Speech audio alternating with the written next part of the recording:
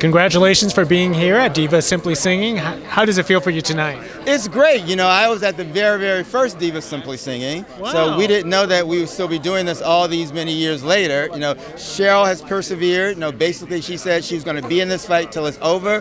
We've made great progress, but it's not over.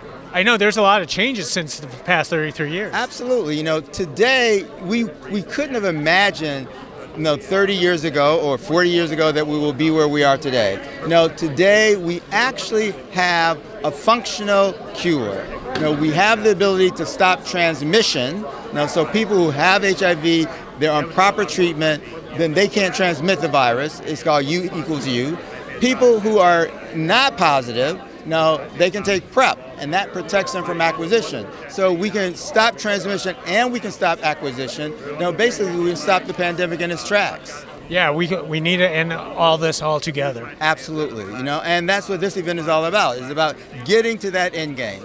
And are we going to have at least some fun tonight? We're going to have great fun tonight. Sheryl knows how to throw a great party. There's all these divas here.